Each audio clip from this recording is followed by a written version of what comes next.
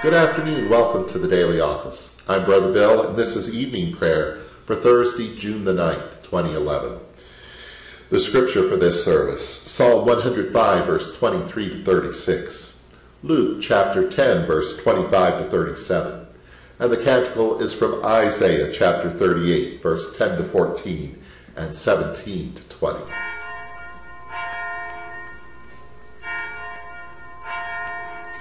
O God, come to my assistance. Make haste to help me. Glory to you, source of all being, eternal Word and Holy Spirit, as in the beginning, so now and forever. Amen. Alleluia. Alleluia. So Israel came into Egypt. Alleluia. Psalm 105.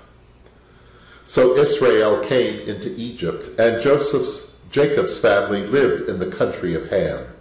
You gave the people increase and made them stronger than their foes, whose hearts you turned against the people to deal deceitfully with your servants. And then you sent Moses your servant and Aaron, the man you had chosen. And together they wrought your marvels and wonders in the country of Ham. You sent darkness, and dark was made, but Egypt resisted your words. You turned the waters into blood and caused their fish to die. Their land was alive with frogs, even to the halls of their kings. You spoke and the dogfly came, the gnats covered the land. You set hailstones in place of the sun, and flashing fire in their land.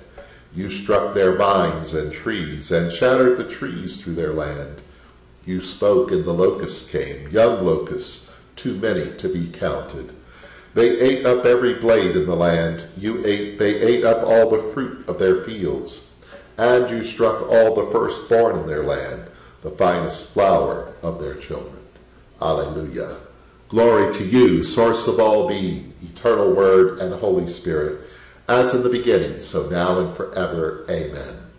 Alleluia. Alleluia. So Israel came into Egypt. Alleluia. The lesson is from the Holy Gospel according to Luke chapter 10, beginning at verse 25. And just then a lawyer stood up to test Jesus. Teacher, he said, what must I do to inherit eternal life? And Jesus said to him, what is written in the law? What do you read there? And the man answered, you shall love the Lord your God with all your heart and with all your soul and with all your strength, with all your mind, and your neighbor as yourself. And Jesus said to him, you have given the right answer. Do this and you will live.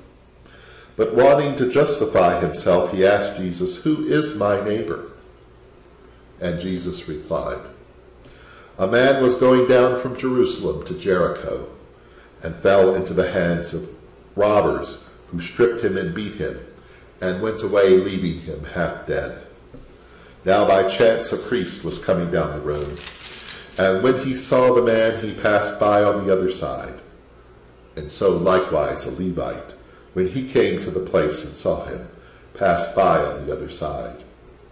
But a Samaritan, while traveling, came near him, and when he saw him, he was moved with pity.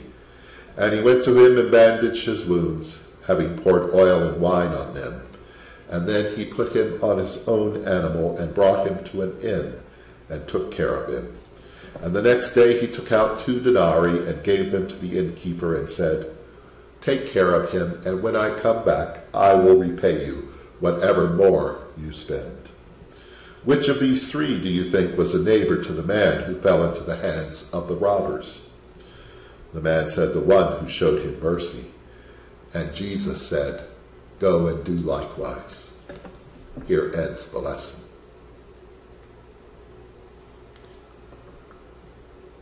Now let us offer our prayers and petitions. Show us your mercy, O God, and grant us your salvation. Clothe your ministers with righteousness. Let your people sing with joy. Give peace in Jerusalem, O God, and in all the world, for only in you can we live in safety. Keep this nation in your care and guide us in the way of justice and truth. Let your way be known upon the earth, and your saving health among all nations. Let not the needy be forgotten, nor the hope of the poor taken away. Create in us clean hearts, O God. Sustain us by your Holy Spirit, and for all of your intentions. Our beloved in heaven, holy your name. Your kingdom come, your will be done, on earth as it is in heaven. Give us today our daily bread. Forgive us as we forgive others. Save us from the time of trial and deliver us from evil. For the kingdom, the power, and the glory are yours, now and forever. Amen. Alleluia. I said, in the noontide of my days I must depart.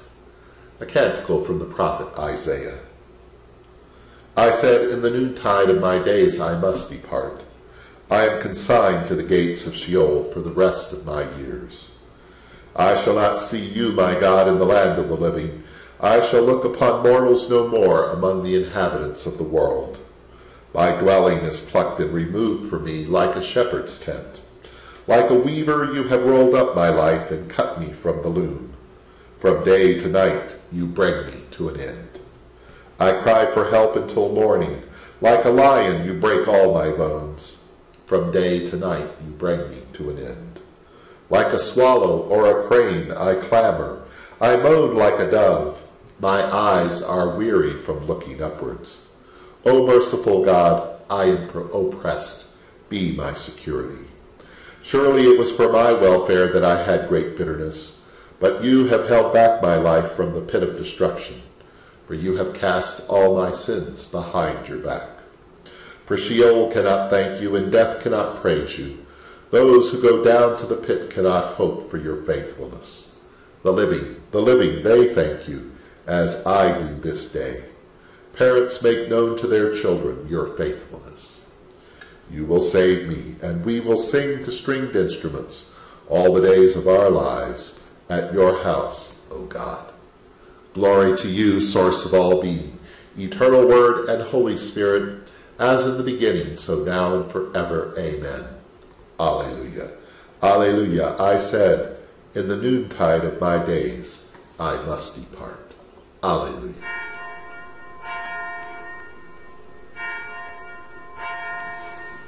Bless Yahweh, my soul, and may the God of hope fill us with all joy and peace in believing through the power of the Holy Spirit. Amen. Alleluia.